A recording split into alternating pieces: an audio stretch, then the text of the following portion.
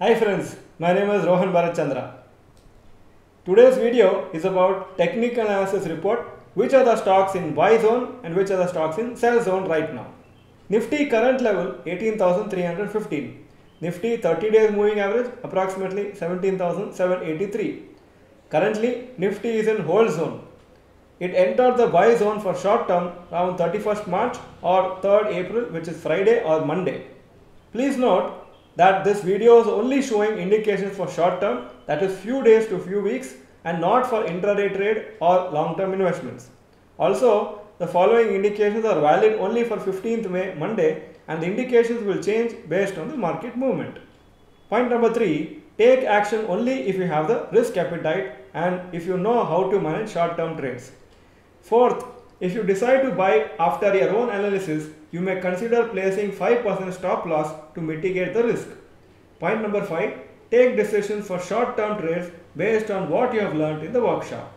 Based on the red line to red line technique, you will know when to buy and when to sell. And 6th point, we have done research for approximately 190 stocks for your benefit.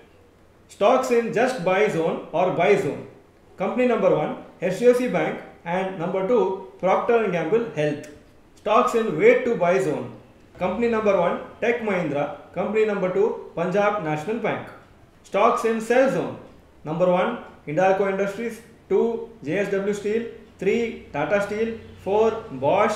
5, ICICI Prudential. 6, Vedanta. 7, Canara Bank. And 8, United Breweries. Stocks in wait to sell zone. Company number 1, Gale. 2, Gland Pharma. 3, Jindal Steel and Power. 4, Tata Communications. And 5th one, Torrent Power. Stocks in don't buy zone. Point number 1, Infosys. 2, L&T. 3, Sun Pharma. 4, UPL. 5, Adani Green. 6th one, Adani Transmission. Stocks in don't buy zone continued. Company number 7, Adani Total Gas. 8th one, Dabur. 9th, Nykaa. 10, Voltas. And 11, PVR. Apart from these indications, most of the other stocks are either showing hold, that is too late to buy, or don't buy indication for short term. We need to see if this rally can continue and provide further profits for short term traders or investors.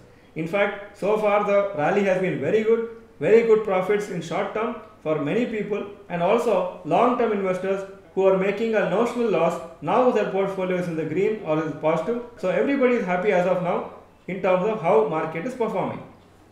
If you like this video, please click the like button. Karnataka election result has come and Congress has got a majority.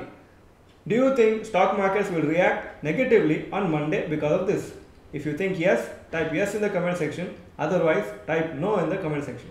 Thank you for watching this video. Bye bye and all the best.